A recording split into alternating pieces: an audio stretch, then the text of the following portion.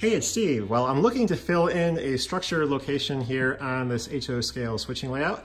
You can see again, I do have these structures that I'm working on down here, which are the main areas where the switching will be taking place in terms of having all the loading bays and that kind of thing. But on this end over here, I do have an empty spot here in this parking lot area where I do plan to put another structure. However, I don't have one for that location at this time. So what I plan to do is basically kit bash one of my old existing structures that I had for my last HO scale layout. So you can see in this bin I have a bunch of old structures from my previous layout. There's really two big structures in particular that I likely will be using. I think this was a Walther's baked goods company kind of thing. And this unit here was the Lakeville warehouse, which I kit bashed as well and totally reoriented how it was designed and everything and added some different things to it. And so probably what I'm going to use is leave this one alone and hack apart this other structure here. And so this section here actually was a seam, and so I can quite readily take off this whole section here and use that on the layout. So I'm just going to kind of quickly hack away here, see if I can pry apart some of these joints with a knife.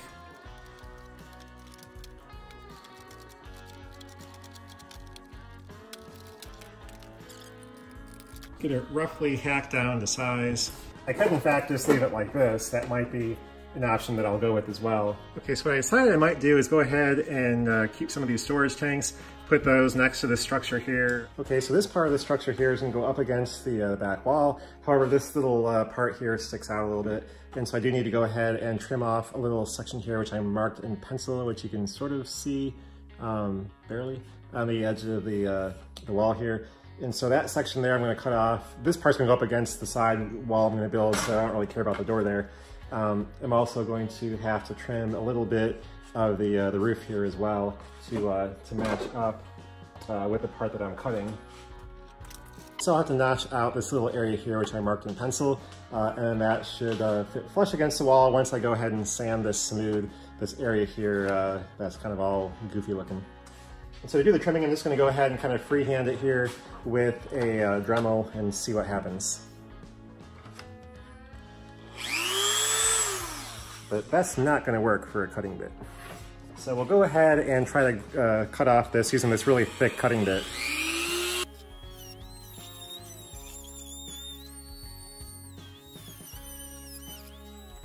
Okay, so you can see here now that I have this little notch cut out. I'll go ahead and do some fine, well, I'll do a fit test first and then go ahead and sand that a little bit smoother. But for the most part, it came out pretty clean, just using the Dremel as it by itself.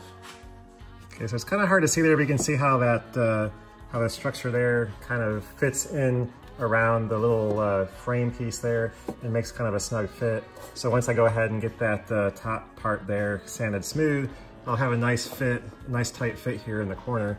And then I'll go ahead and cut out the plaster here along the base so it fits in snugly as well in that area. I'll go ahead and stick a pencil and mark where I need to have the plaster cut here. And I can cut that so that'll fit snugly in there as well. So now let's go ahead and sand everything, make that cut out here so that I need to have the plaster removed. And then I can go ahead and get this part of the building installed.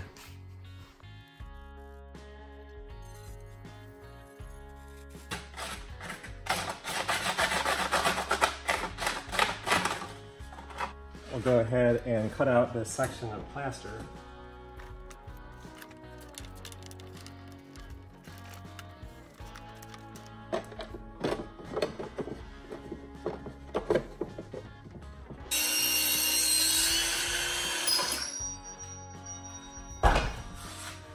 All right, that was just me using the little handheld circular saw to take this little block of pine and trim it a little bit.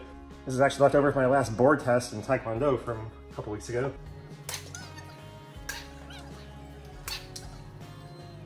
I'm going to use it here and fill in here this back part with this block of wood.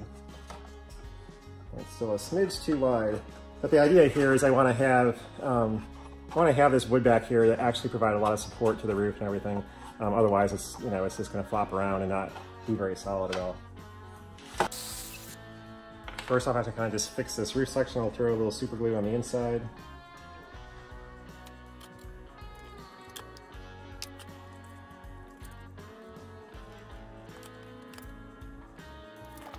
Go ahead and clamp that a little bit.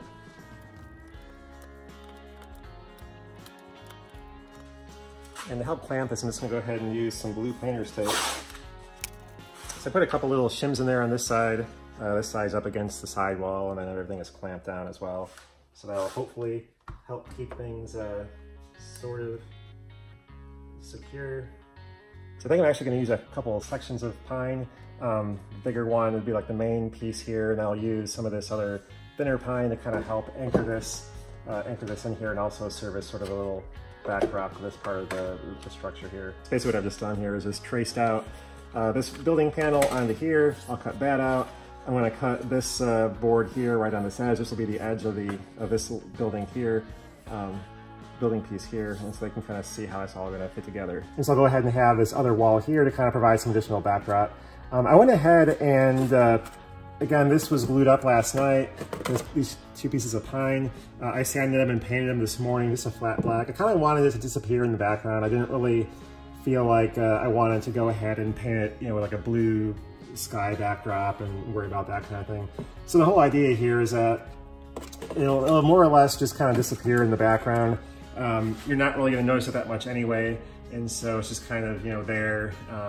You serve as kind of more protection for the storage tanks and anything else, as well as the structure in general. Again, I just wanted to kind of disappear in the background, and that's why I just went ahead and did the flat black. Go ahead and just run some glue here on the inside and the bottom.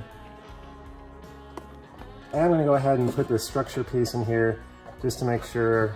I want it to basically fit flush up against the structure, so I don't have a gap back in here. And so I'm going to go ahead and just kind of force that in there, make sure it's where I want it, and then get some clamps, or a clamp at least, and get that held in place there. Okay, so the little side backdrop piece has dried during the course of the day, and that's on there pretty solid. I've also gone ahead and on this little wall section replaced the two doors that were missing, added the staircase back in, and I went ahead and painted the edges with some black paint, just so when that's up against the wall there, you're not going to see like the actual edge of the plastic so much. So this is basically ready to go there for the installation. Again, my other building section here is basically ready to go as well for installation. I went ahead and cut out some of the plaster where the storage tanks are going to go, so those kind of fit in there and more or less blend in with the rest of the concrete area, and so that's ready to go. One thing I wanted to do though before I do the installation was go ahead and repaint this section of the backdrop, so it's sort of a nicer blue color, since everything kind of got messed up during the course of the overall construction. So I just basically mixed up a couple of shades of blue here, and I just can go ahead and repaint this section of the backdrop. That's probably a little darker than I'd like, so I'm gonna go ahead and add some lighter paint to that.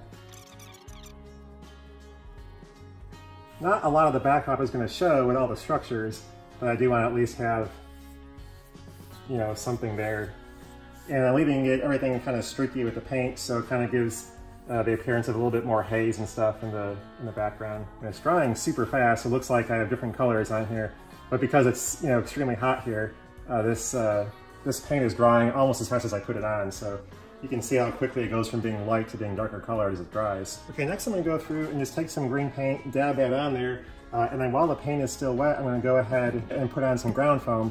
This will kind of act as a little bit of a backdrop here for this area here between the buildings. I'm going to put some fencing in there as well. There'll be some trucks and trees and stuff in there too, and so it will be mostly concealed, but I do want to have sort of some semblance there in the background of some type of greenery going on.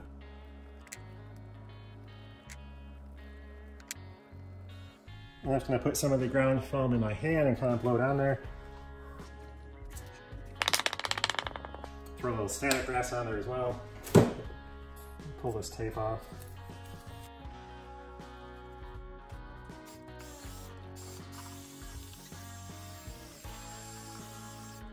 And then I also found some wrought iron fence sections in my scrap box. They were blue, I went ahead and painted them black. I'm going to go ahead and glue those here right on in front of that greenery there, kind of again help mask it a little bit and kind of create the illusion of some trees and shrubs back behind the fence. It'll kind of create at least the appearance of there being something in the background there. Okay, so I'm gonna go ahead and get some of the structure pieces glued in place here.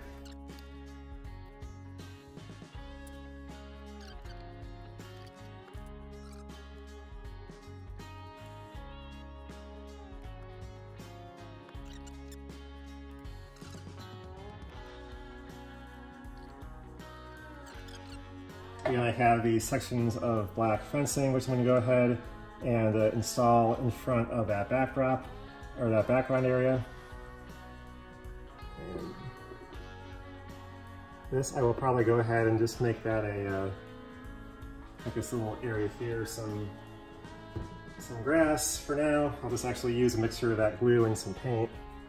Just work that in there.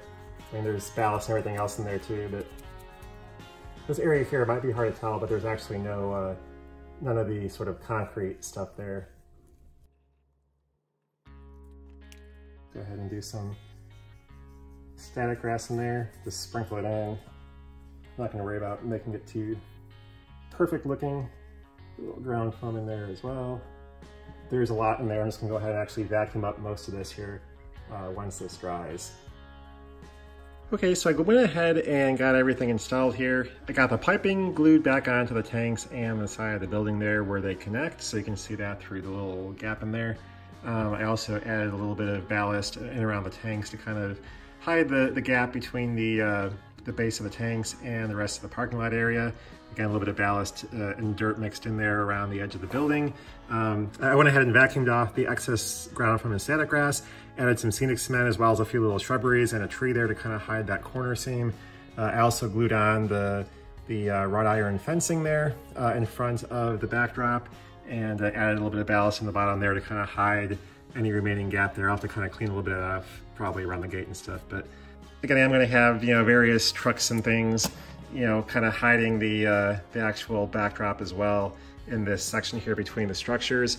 And so you're not really going to see it a whole lot, but there is something there at least. There's kind of some hint of shrubbery, you know, on the backdrop there. Then you have the fence, and so there is some kind of separation there. It's not just kind of an abrupt transition between the concrete and the blue backdrop there. So anyway, that's kind of a quick look at where things are at.